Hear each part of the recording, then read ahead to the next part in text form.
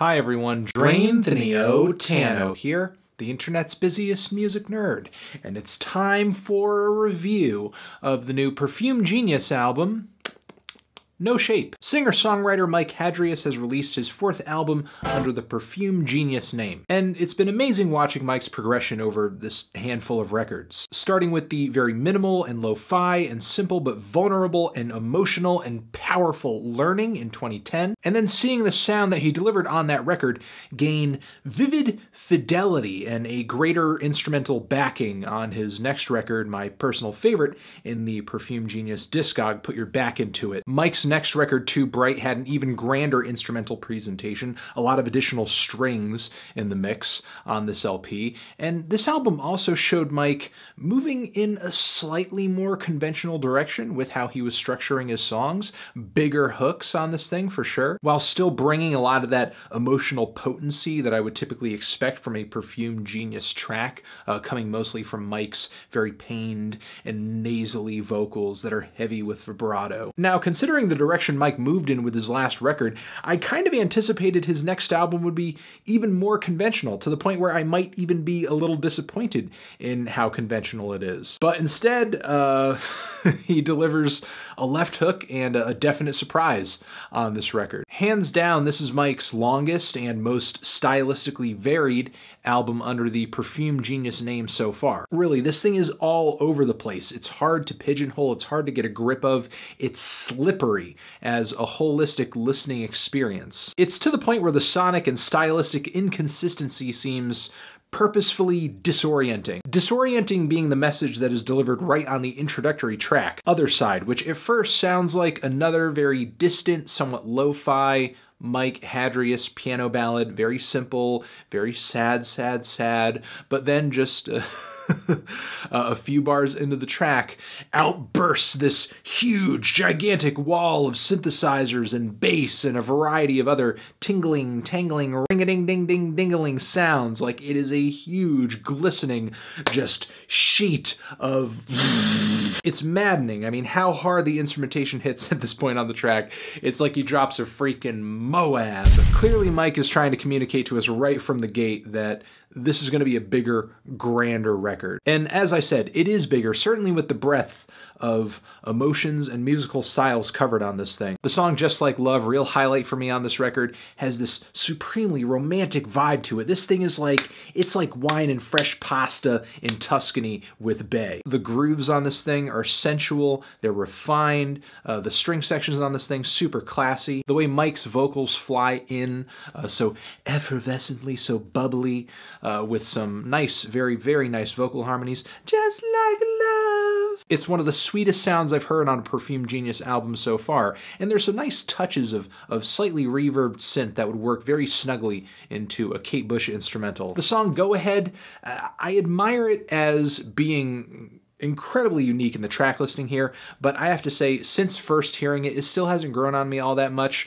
The very sporadic and odd grooves of the rhythms on this track just do not gel with me all that much, though I do think that Mike's vocals and his vocal harmonies on this cut do add a lot to the track, do sweeten the song quite a bit. A big change of pace coming immediately after this track in the shape of the song Valley, a 3/4 track that is very patient, very hypnotic, folky. I love the guitar strumming on this track. It just really gets me into a bit of a lull. My head goes almost blank. I'm taken away by Mike's vocals. The instrumentation blossoms gorgeously in the second half of the track. The guitars, Mike's vocals on this track, they just feel so close, so warm, so enveloping. Contrast that with the huge, the over-the-top, the gigantic Wreath, which is easily one of the brightest, catchiest, and most uplifting songs I've heard on one of Mike's records. Not only that, but there's like a real sense of swagger that comes through on the hook for me, especially like with that very hard, very fast, very decisively played guitar lead,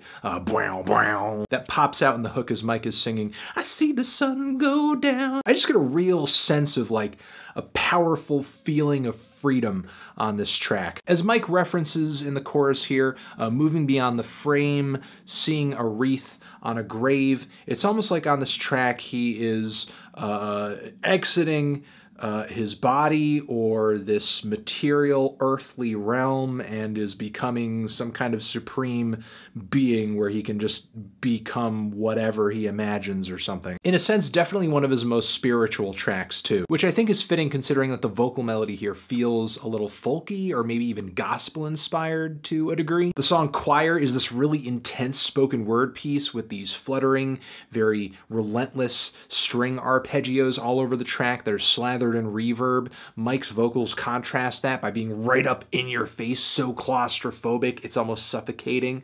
I love the way the track makes me feel, even though it is a very odd sound. And the song Die For You feels almost like Mike kind of flirting with the sound of trip hop. I get a real Portishead vibe from some of his vocals on this track, from the atmosphere in the introduction of the song.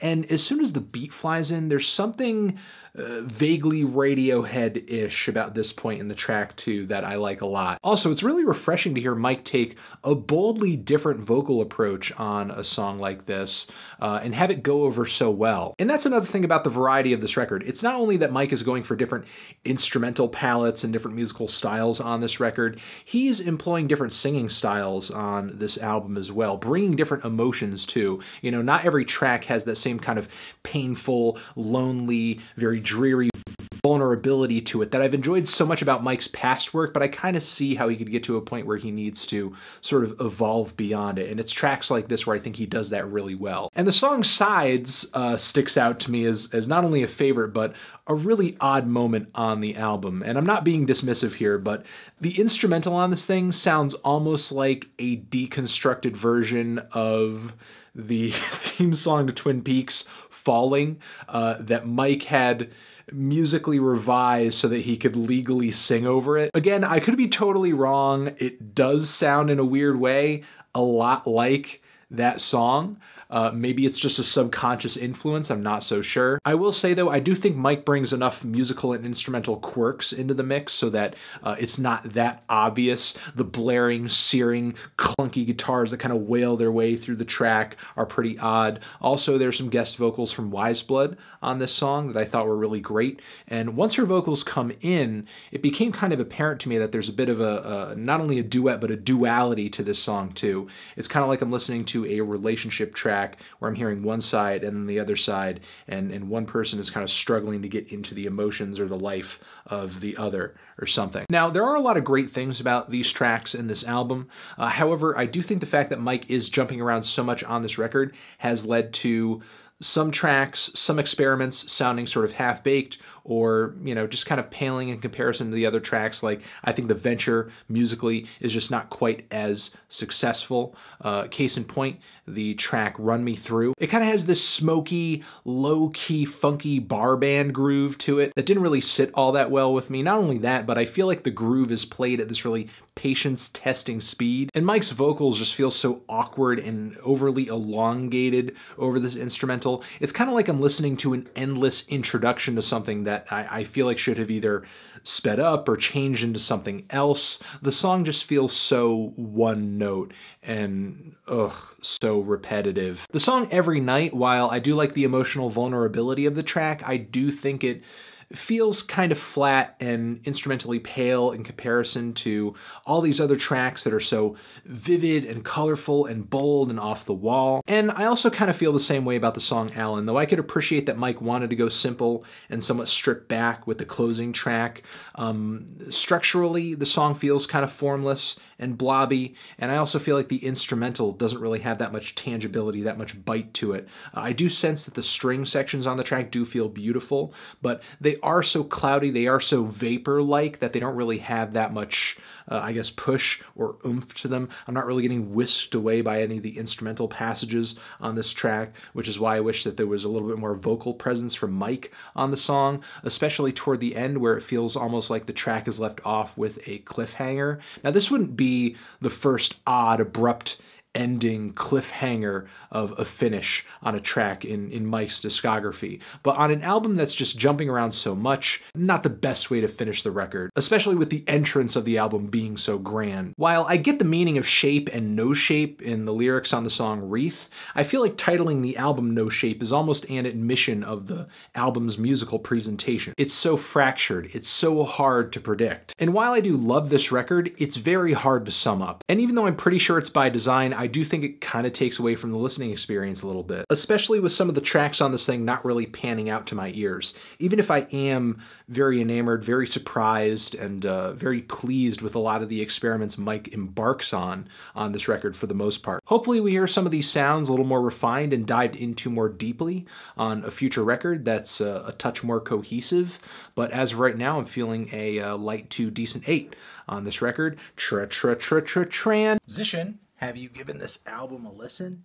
Did you love it? Did you hate it? What would you rate it? You're the best. You're the best. What should I review next? Hit the like if you like. Please subscribe and please don't cry. Just leave an angry comment in the comments if you're angry. Perfume Genius. No Shape. Really good album. Give it a listen. Other videos next to my head that you should check out. Subscribe to the channel. Official website too. Forever.